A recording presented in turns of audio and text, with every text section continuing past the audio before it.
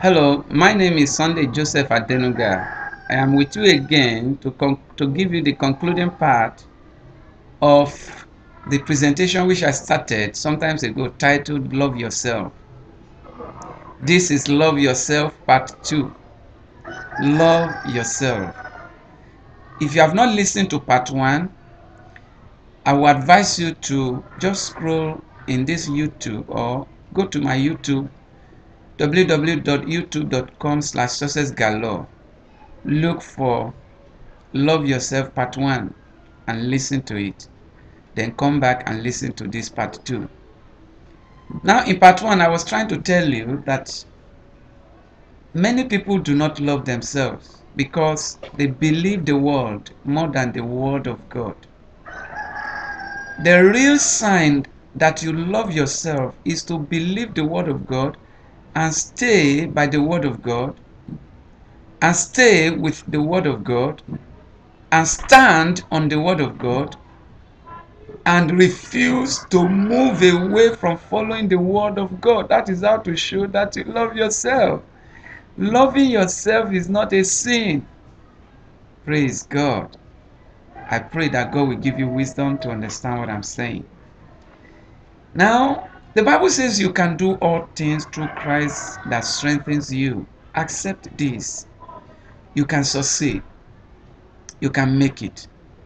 Now, by believing this, it's a sign that you love yourself because you are agreeing with God. You are accepting God's word. Accepting God's word is the same as accepting God's opinion. And accepting God's opinion is a show of love, not only for God, but for yourself. God's word is God's opinion about you. And God says you are important. You are not a nobody. You are not a non-entity. You are somebody created for a reason, created for a purpose. So this is God's opinion, that you are somebody. Stand with God against the devil. Not what your friends said, not what your father said, not what your mother said, but what God says. What they say may have an element of fact, but what God says has an absolute truth. As you know that facts can change in a moment of time, within a few minutes, a few days, a few months, a few years, the fact of today can change. But truth is what is the same 2,000 years ago, today is the same. 10,000 years to come, it will continue to be the same. That is the truth. Stand on the truth that does not change, not on the facts that changes. That is how to love yourself. Now the second thing to do if you want to love yourself is that you do not compare yourself with anybody else. 2 Corinthians chapter 10 verse 12 say we are not of them that compare ourselves with themselves, that compare themselves with themselves. Comparing yourself with another man is a sign that you do not love yourself, because you are you, I am me. I am different from you. You are different from me. You can never be me. I can never be you. No matter how you struggle hard to be like me, you are going to be a fake me. Remain whom God has made you. That is how to love yourself. Don't try to be like somebody. Be yourself. Live for God and not for others. You see, in a car, the things that make up a car are so many components. Inside the car engine, there is a battery, there's a carburetor, there's a terminal wire, there is a contact set. All sorts of parts of engines are working together for the effective running of the car. In the church of Jesus, there are so many kinds of people. God made you there. Maybe you are a battery. Maybe I'm a carburetor. Whatever God has made you, be what He has made you and function in that office. That is how to love yourself, and that is how to be successful. If you want to copy me and be like me, you can never be the original. You will be the fake me, and I'm not ready to be the fake anybody. You may be the President of the United States of America. Praise God for you. I love you. I respect you. But you are you and I am me. What you are doing is important, but what I'm doing is equally important. You are not better than me. I am not better than you. Nobody is better than each other. We are created because God is a God of varieties.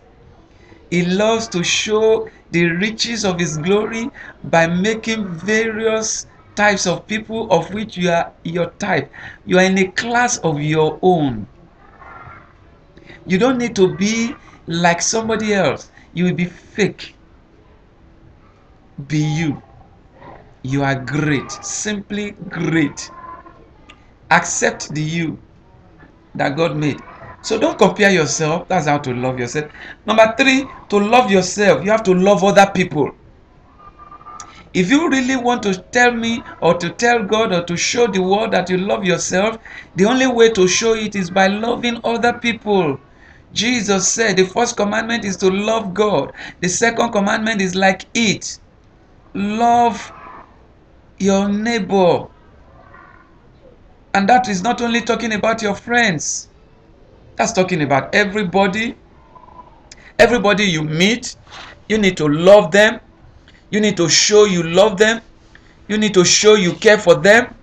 That's how to do it. That's how to love yourself.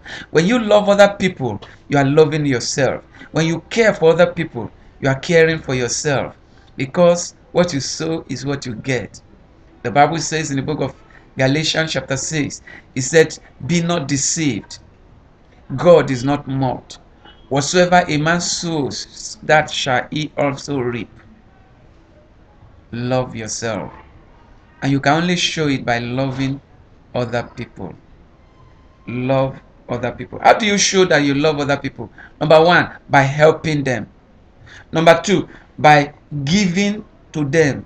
There are different things you can give. It's not only money. You can give good advice. You can give your money. You can give anything, your properties. You can give your time to help, even to visit. Visitation, visiting the weak, the sick, those who need your help. These are ways to help other people. These are ways to show that you love other people. Then when you love somebody, you will not envy such person when that person has achieved a success that is in higher dimension than yours. One of the ways to love yourself is to stop envying other people. By envying other people, you are destroying yourself. Hallelujah. I want you to get it right. I want you to fix it in your mind. When you jealous or envy others, then you are destroying yourself. Then, lastly, let your aim be to add joy to other people. Add color to other people. This is it for this presentation. Once again, I am Sunday Joseph Adenuga, the pastor of Success Dimension Church, Ibadan, Nigeria. You can contact me through my phone, plus 234 80 540 41462, or mail me at successdimensionchurch@gmail.com.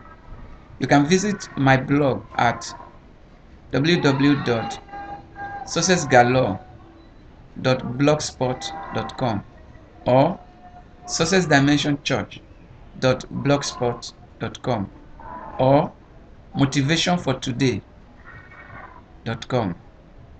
It is well with you. God bless you. Now, as you go out this moment to begin to show love for yourself, may the Almighty God go with you. May He fill you with wisdom and understanding. In Jesus' name. Thanks for listening.